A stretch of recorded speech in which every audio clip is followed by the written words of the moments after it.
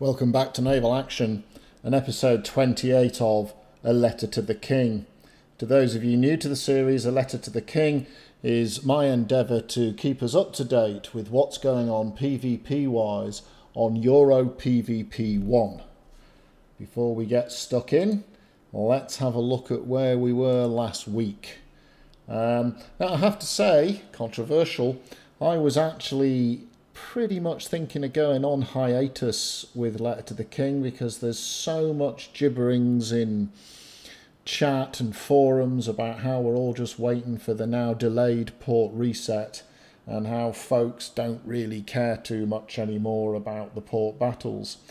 But then I realised that's rather doing an injustice to the Alliances War, the new Alliances War, so I'm going to do things a bit differently this week, and I'm going to focus on the story of the Alliances War. So where were we last week?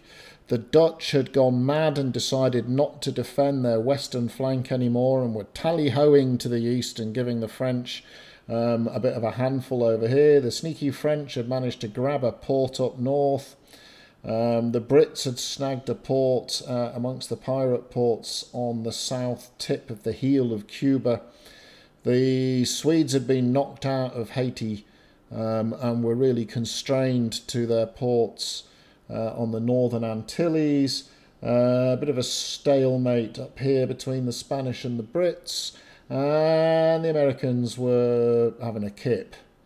So as I said, I'm going to do things a bit different this week. The alliances thing is still the same. There's been no change to the alliances apart from the silly drop in and drop out mechanic you get every now and again because of the length of voting versus the period you stay in an alliance. But fundamentally, the Americans, the Brits and the Dutch were up against the French, the Spanish, the French, the Danes and the Swedes, and the pirates were running around giving everyone a good snotting.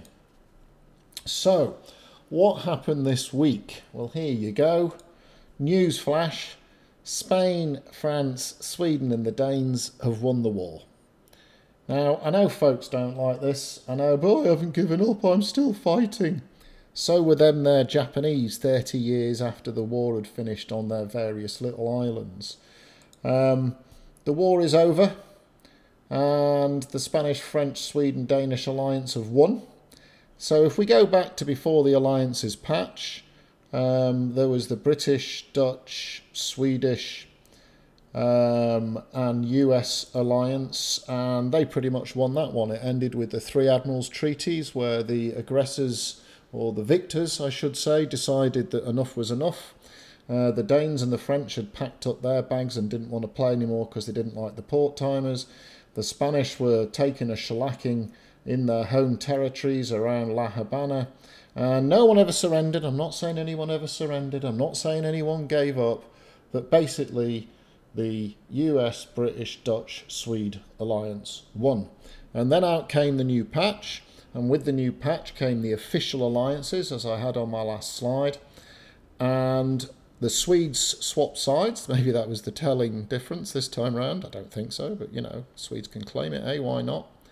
And for the last 10 weeks or so, this war has been raging, and I think it can probably be broken down into three parts and then some sort of key elements as to what it could be that tipped the balance this time round. So let's, rather than just look at this week's fighting, because I think this week's fighting has been a bit of a sorry affair of basically beating a dead horse. Let's have a look at what happened in this latest war. So don't get yourself all salty and sad because I've said you've lost, or too jubilant because I've said you've won. First of all, I carry no authority. I'm just a noob with a tube. But basically, we need to, this is perpetual war in a PvP server. It's never-ending war. War never ends. Only the dead know the truth of war. War never ends. However, we can split it up into chapters. So long before I arrived on the server, maybe the pirates were winning, the British were beaten back to a couple of ports, Probably the best part of 6 months ago, with what became known as the War of the Alliances, the Grand Alliances. We can, I think, easily say that the British, Dutch, Swede and US forces had their say. Then we got the new patch with the alliances, and the Swedes swapped sides. The pirates at that point had been beaten back to a much smaller holding. But the pirates always win, because if the pirates have no ports, they say they're a nation of pirates and they care little for ports. And they just go around sinking ships at random, bless them, and they do it well. If the pirates have lots of ports, they say, look at us, we're a nation, and even though we're not a nation, we've got lots of ports. And they sail around sinking ships, and they do it very well. The pirates at one point during this battle sailed with three full fleets when they smashed the Swedes to pieces. So they're still much of a fighting force, a much effective fighting force. So let's not get ourselves carried away too much. But the pirates can't lose; they can only win because they sink ships, and that is victory for the pirates. But in this war, I'm calling it Spain, France, and Sweden, and the Danes. You've won. Well done. Let's have a look at how you did it. So if you think back to the start of the war, the Brits were pushing hard on the Spanish and were nicking up ports. They took Corrientes and a bunch of ports. These little islands here, they were taken by the Brits. The Dutch made a run onto Haiti and captured a whole bunch of ports up on Haiti. The French made inroads slightly on the east flank of the Spanish holdings, but really nothing substantial there. They were held up at Pampatà. The Dutch held Pampatà and were unshakable from that point, but the French did catch up a few ports around here. The pirates were running around ganking, and they were egalitarian in their ganking. They just pretty much ganked everybody everywhere. The Swedes took a bit of umbrage against the pirates, and they swept in and they took all of the north of Haiti and started eating down here a little bit. They even grabbed up ports on the south heel of Cuba, and they took a bunch of ports, this sort of little quadrangle of ports off the pirates around here. The US had a little bit of a salvo against the pirates. They grabbed up the odd port on Cuba proper, but nothing too substantial, to be honest, from our American friends. And at one point it was looking like the Spanish were going to be in trouble again. The Dutch were strong and were holding here. And then really the big change happened. And the big change happened when the Spanish looked at their weakest. They did some island hopping, and this has been a great tactic of the Spanish throughout the campaign. Most forces push consecutively along a line. The Spanish like to sort of jump way away from the front line and grab ports up miles away, and with the 2-day holding, that's a very good tactic. And they island hopped across, and the British puppies can pay some of the price for this recovery. They let a port go here that was a longer sail from the British capital than it was from the Spanish attacking port. And they made it in here around Corrientes, the Spanish. Now, at the same time, this basically gave the other forces, the French and the Danes and the likes, the Danes were very inactive comparative to previous campaigns, but they helped push, with pirate helps as well, they helped push the Dutch out of Haiti proper. The Dutch had to come out of Haiti proper because the Spanish were beginning to knock them up along here, and really the whole coast along Nicaragua and Venezuela was under threat, as well as their holdings in Panama were under threat. The French made a little bit more push, but they were still held at Pampatà. They grabbed up a few more islands on the mainland, but they really weren't making any inroads.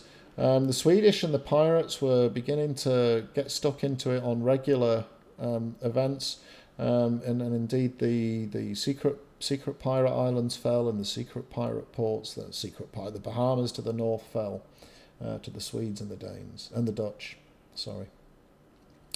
And what we saw here then was probably the best of the war, or the best of the war really, from the sort of British, Dutch and US perspective, as in the fighting was of the highest quality. The battles around here had both forces fighting. Now, the Dutch are a strange beast. A clog is a good metaphor for the Dutch because really it's two clogs. It's the left clog and the right clog. And they're a split nation, and they really run as two completely separate groups, or one group and another group. And they showed this in spades as the fighting got to its highest. The Dutch nation were very split in as to how to defend. And this was bad timing for the Dutch because it was at about this point that the British interest began to dwindle. Now, I have a bit of a problem with the British support of the Dutch during the war. And it's a difficult one to talk about because, of course, the British who fought to help the Dutch fought as hard as they could, and there was a good 25 to 40 sailors. They spilt enough blood around Canalet for those beaches to have a pulse. And they lost enough ships around Tombado to walk to Cuba across the wreckage. And the British captains who fought as hard as they could. But it wasn't enough, and it wasn't enough of them.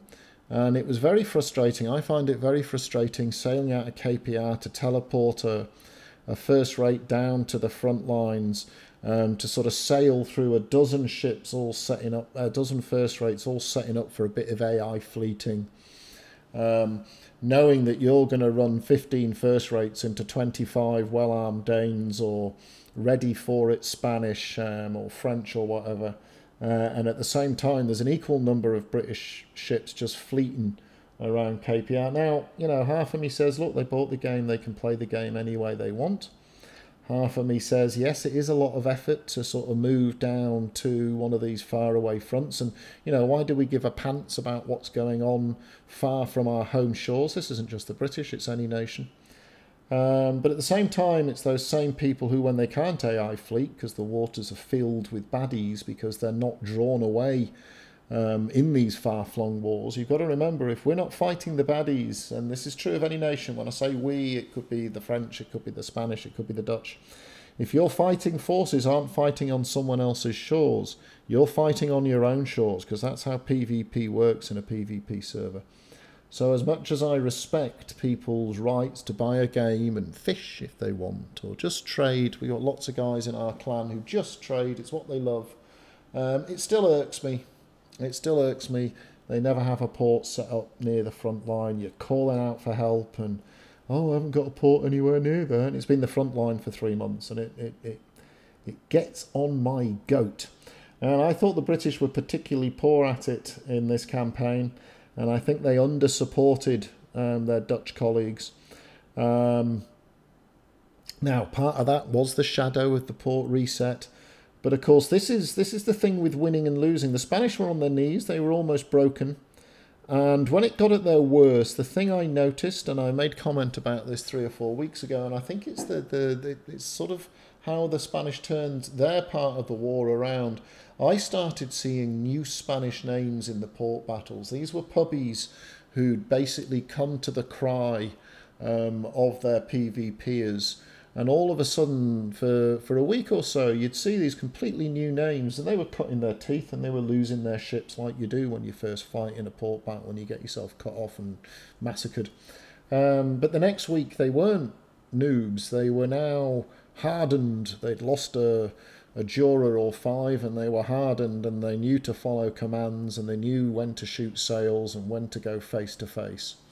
And the Spanish fleets that fought around here, probably for the best part of 15 days, they kept the intensity up, and they kept the intensity long enough up to wear down the Dutch and the British. So the downwards, you have a snowball where you're winning. People jump on board when you're winning, and you have a spiral when you're losing. People find an excuse not to fight anymore when you're losing, and this began to happen. Now, the British leadership has probably been away for the best part of 5 or 6 weeks. The classic guys who used to lead the raids, the port battles, I should say, have been away for 5 or 6 weeks. There's a lot of people on hiatus. The Dutch have a thinner leadership structure than they have in the past. And the Spanish persistence, they hung on. At one point, they were down to a single port in this neck of the woods, and they hung on grimly, Barranquilla. They hung on grimly, probably for the best part of a week. and they broke the backs of the British and the Dutch resistance to the point where the Dutch changed tactic. They had great discord amongst their own community. They changed tactic and started heading this way. Now, at the same time, the other critical change came in, and it was a couple of things that happened. Firstly, the Danes came in and they supported the French, and they supported the French in the taking of Pampelune, which was a first-rate battle. Now, Pampelune is an important port to the Dutch. It's a strategic port. It's always been their front line against the French. Now, the French basically got the Dane first-rate fleet, and this is a first-rate fleet that in the previous war, the sort of chapter, think of these wars as chapters, the previous war, this first-rate fleet cut its teeth on Arves against what was then the strongest British clan. And this is a well-hardened Danish fleet, and it came in, the best part of 20 ships joined half a dozen French ships and took Pampelune, and that broke the Dutch spirit in the east, just as the Spanish holding Barranquilla remorsefully broke the Dutch spirit in the west, and the British support began to peter.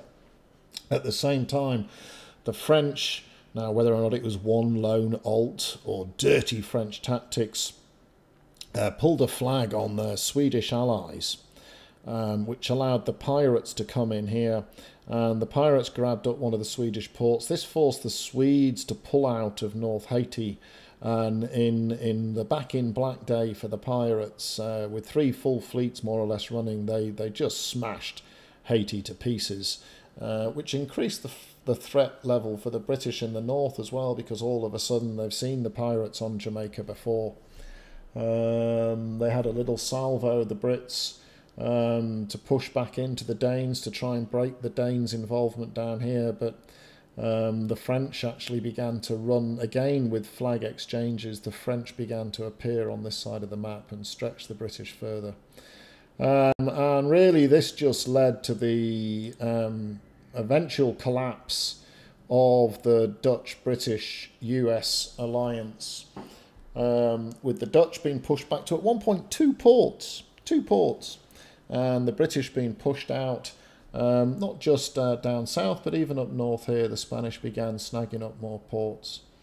And this, of course, brings me to sort of something that you don't really want to talk about, but you have to talk about it, and that is, it was never really 4-on-3. It was always sort of 4-on-2, because the US have really not been involved. Now, there's 2 reasons for this, really. One is their player base is relatively small, and they're very geographically dislocated from what was the front line.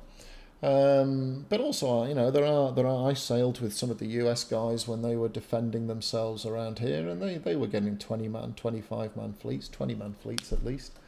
But the other thing is the port timers. So I play in the Aussie time zone, and one of the reasons I was almost not going to make Letter to the King is because this war's over for me. One of the issues with the current mechanics is that the victor sets the timer, and of course this was the thing that the Danes and the French hated so much in the previous chapter, in the Grand Alliances War.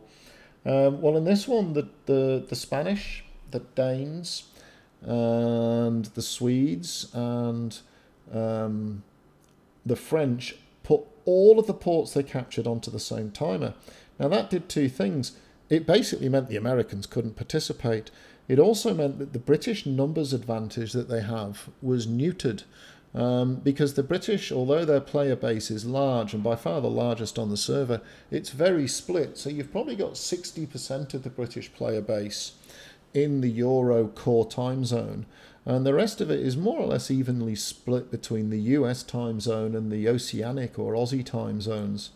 And by putting everything on those same timers, it's basically 4 o'clock in the morning and daft o'clock in the early afternoon for the Americans. So it's sort of early morning for Americans. It's completely pointless trying to be involved. I did it for 3 weeks, but I couldn't keep waking up at 4 o'clock on a weekend to participate in port battles. So that sort of broke my resolve, as it were.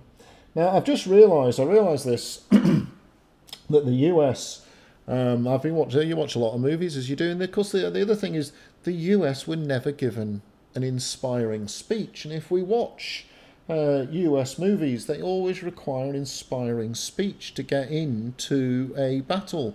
You know, we won't go quietly into the night. Ich bin ein Constitution. Ask not what your alliance can do for you, but what you can do for your alliance.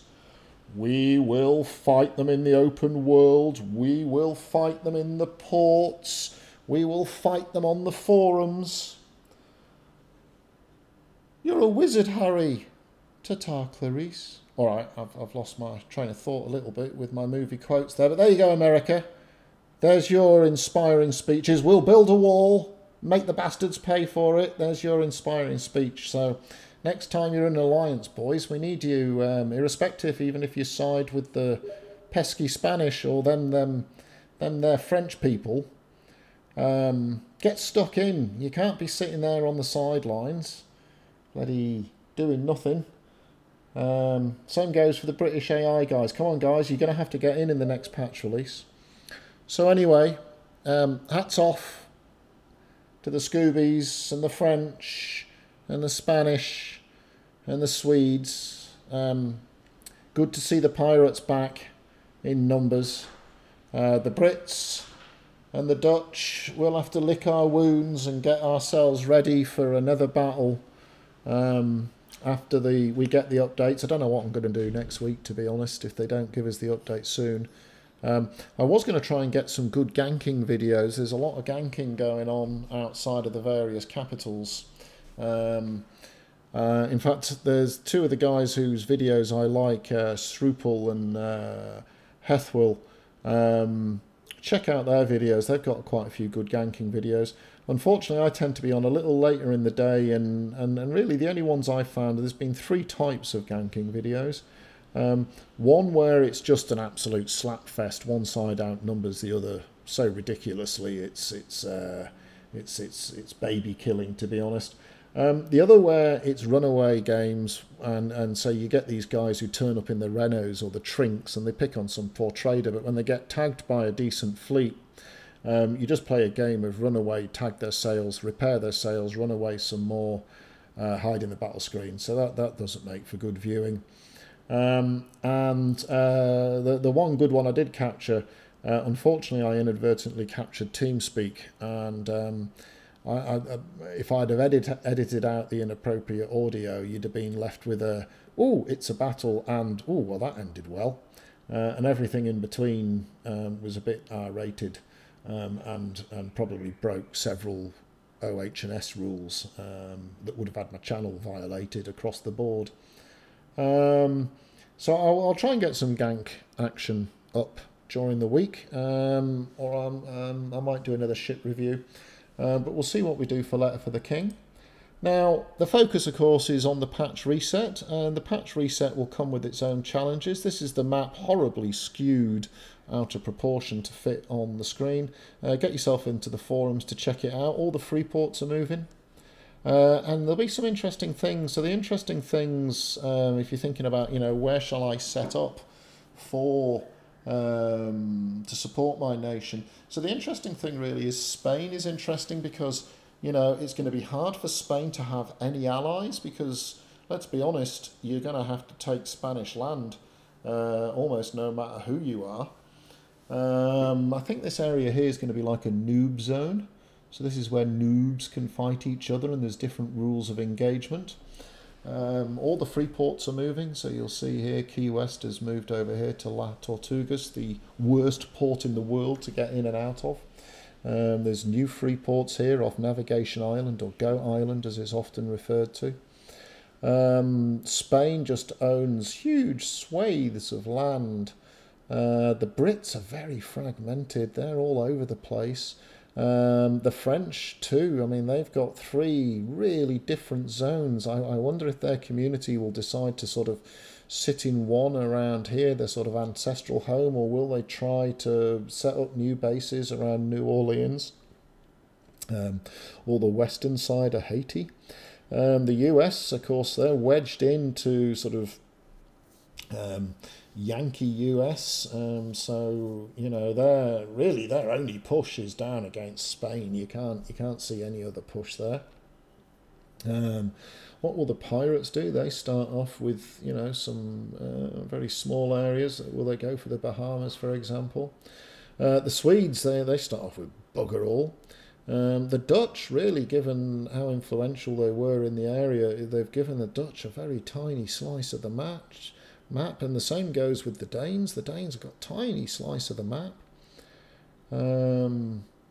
So I can't see, you know, you can't imagine the Danes and the Swedes going at each other, because it's like 2 ports versus 2. There's not much land to be grabbed there. So it's going to have to either be the Brits or the Spanish. Where are the French going to go? It's either the Brits here or the Spanish up here or the Spanish here. The Dutch have to go at the Spanish almost. They've got almost no choice. So the Spanish are going to be short on friends but rich in land. So start thinking about this. Start thinking about where you're going to set up. And the other thing I noticed, this just came out today. It was on their Facebook channel, the Naval Action Facebook channel. Have a look at this for a bit of excitementness. So this might be coming in the next patch. It might be included in open world battles. I don't think it's included in their port battles yet. It may affect missions close to cities that you're trying to agitate. But have a little look. Fortifications, fortifications, fortifications. How exciting is that? So if you imagine you're having a battle just off the coast here, these things are going to be snotting you with 68 pounders. And of course, when we actually get these into port battles, you're going to have to think about bringing in the mortar brigs and all that sort of good stuff. So that's very excitement, isn't it, eh? I can't wait. I mean, it's like being a bloody 7-year-old on Christmas Eve and being told that it's been put back a day at the moment. We have to wait. I'd rather it work than not work. I do implore you that when we finally do get this patch, there'll be broken shit in there. There'll be stuff that doesn't work.